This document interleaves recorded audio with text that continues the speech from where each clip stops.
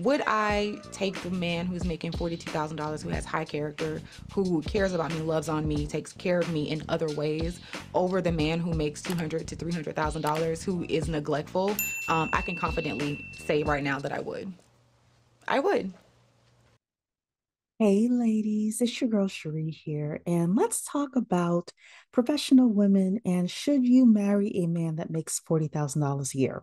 So, this is Anthony O'Neill on our screen.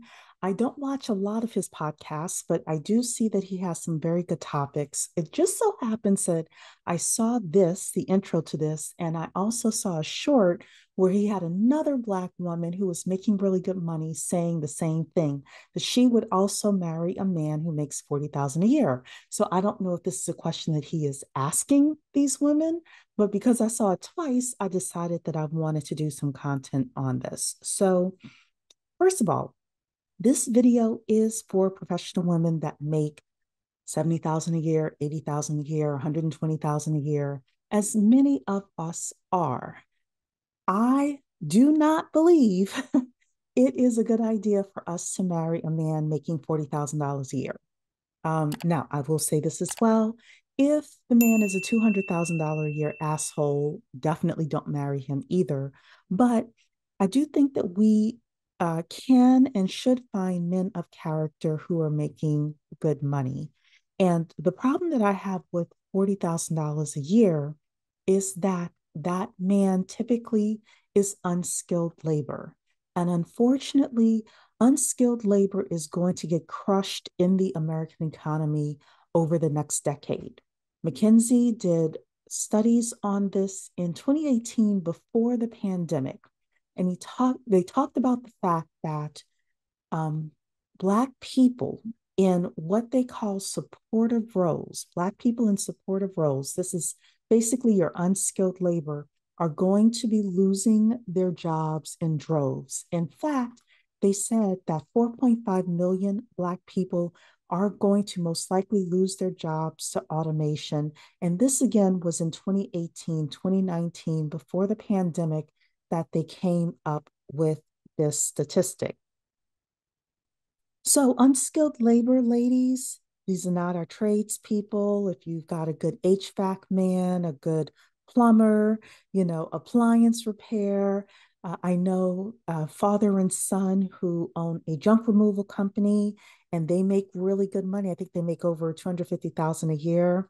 A good salesperson, if he's in car sales or any kind of sales, those are really good jobs and opportunities. So I'm not talking about those guys at all.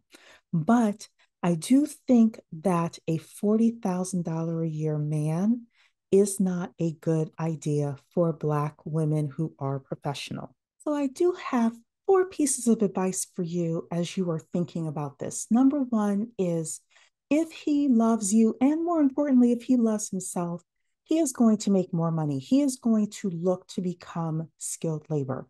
There are a lot of people on YouTube that I know of that are trying to help, especially Black men, level up their income, getting them into appliance repair, getting them into the trades, electricians, helping them get their CDLs, all sorts of stuff like that. If he doesn't have the initiative to move out of the 40,000 a year range into at least the 60 a year range, that's like minimum, then I'm suggesting to you that he is not skilled labor and to make it a hard pass. If he is looking to be an entrepreneur, entrepreneurship is a skill.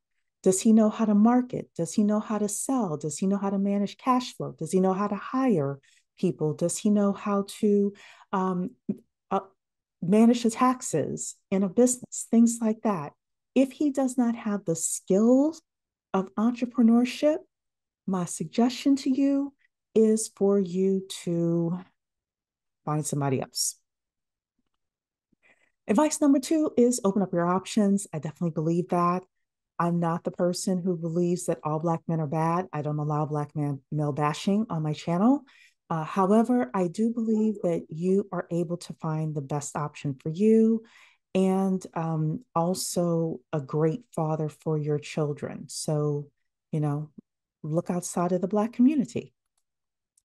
Number three, if you are unskilled labor, then you should get some skills. So I know I said before that this was the video for professional women who are making good money, but if by chance you still decided you wanted to see this video, I'm here to tell you now, if you are unskilled labor, if you're currently making $40,000 a year, then your best bet is to get some skills that get you into at least $70,000 a year, if not more, depending on where you live. And finally, a man is not a wealth plan. A man is not a plan. Just having a man does not mean that you are going to actually build wealth. So you need to, along with the man, or maybe you all come together, know how to actually manage money, how to make money, how to manage it, how to multiply it, and how to preserve it for generational wealth. So that's it, ladies. Those are my suggestions for you. Definitely put in the comments what you think with regards to this, and I'll see you in the next video. Ladies, do you own a small business? Want to get grants or business loans, credit cards, or other types of funding? Then click my link in the description to get all the information.